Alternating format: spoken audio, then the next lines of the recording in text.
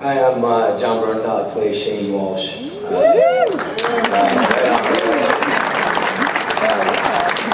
Shane is Rick's best friend and is his partner, and he does everything he possibly can to honor his best friend and keep his I think they've read the comic book. There's a really good explanation for it. You'll lead with an explanation. I'm really excited to be here,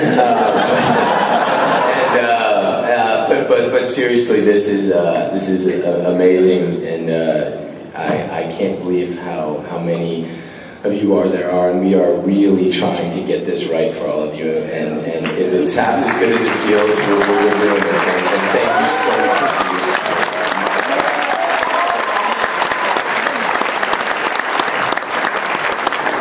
I'm Laurie Holden. I play Andrea. Andrea is a lawyer from Florida that went on a road trip with her baby sister, Amy, played by Emma Bell, who I love and adore. And you know, she's on this road trip. The apocalypse happened, and she's basically just trying to keep it together and take care of her sister, who's her heart. And that's about it. Yeah, I'm happy to be here. Hi, as she mentioned, I'm Emma Bell and I play Amy. I am the younger sister of Andrea, and I got caught up in this zombie apocalypse going back to college, and now I'm at this camp, and I really don't know what is happening most of the time. Yeah, this is my first time at Comic-Con, and I'm kind of scared to look out at you all, because there's a lot of you. But I'm very excited to be here, and I'm really excited to be playing Amy. Great.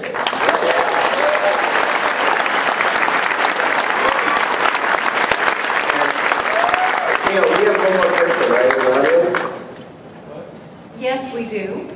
Just announced today, I believe, that there are 2 additions to our cast, and one is Norman Reedus, who is back in Atlanta. And here with us today is Michael Rooker, right here.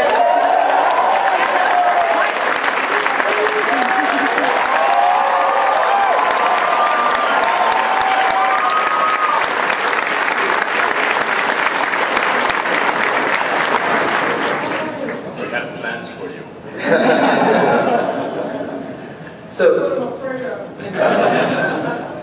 So for the cast, I wanted to ask you guys, were you familiar at all with the comic book before taking on the roles? Have you researched your characters since being signed on and shooting? I think I should probably start. I wasn't aware of the comic book at all. There's some sides came through via my agent, and I read them, and I was really intrigued. Put myself on tape, and then and then the script came through, and I saw the list of people attached, and it blew my mind. So I went to my local comic store in London, Camden. Yeah, you won't know it. They've all been there, yeah.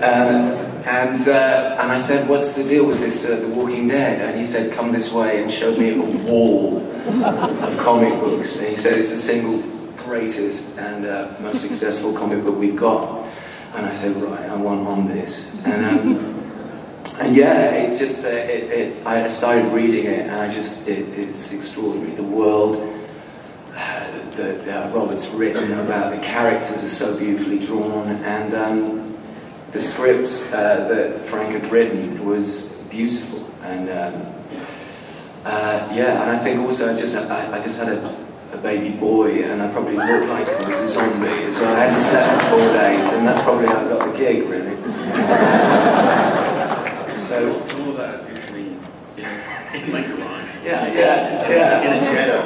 Yeah. I came all the way to Hollywood, and I was really excited, and I ended up in Frank's garage doing the scene with John, and it was amazing. And Boss the dog, his dog, yeah.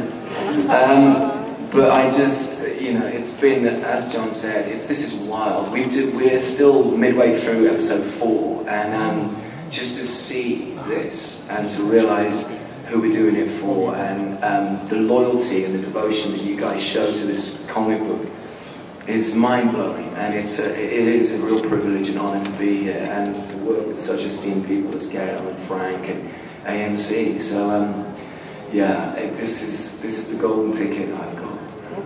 Greg, before this, I'm sorry, not this again.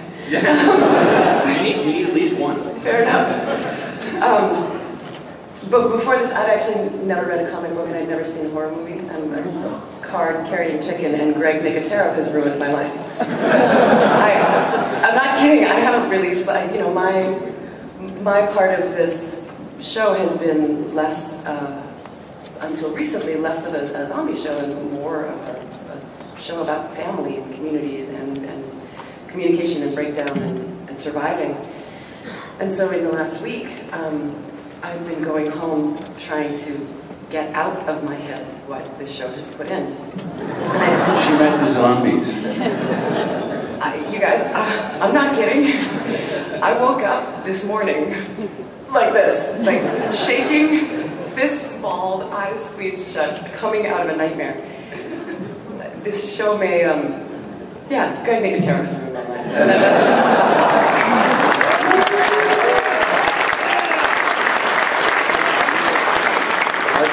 I think I get Frank Neighbor sometimes too. We need going. So, I also heard that you guys are shooting in Atlanta, and it's something like 110 degrees and humid at night. 110. Try 152. I'm not kidding. On the roof, Was it how much? 152 degrees. I don't doubt that. The heat gets kicked up off the surface of that roof. Jesus, if you watch this show, just bear one thing in mind. I lost 15 pounds. It's actually a great diet. Go direct the movie for 15 days, and you'll be 15 pounds. You know, a pound a day, sweated right off. Everybody has just been our asses have been kicked by this heat, and you know, theirs more so than mine because they're there all the time. It is the AMC diet. Well, how are you guys Available on our website. Available on our website. So how are you guys adapting to the heat? What are you doing to deal with it?